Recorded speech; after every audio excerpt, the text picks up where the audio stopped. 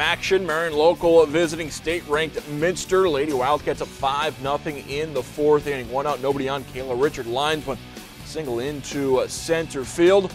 And then with Rachel Heckerman, strikes out swing, but Richard able to steal second and move into scoring position as Taylor Homan did get the strikeout. Marissa Conrad hits it hard to center, but right at Sarah Fessemeyer, makes the snow cone catch to end the inning. Top of the fifth now, Richard in the circle gets the strikeout and then induces the grounder to third as Minster shuts out Marion local 6-0 the final.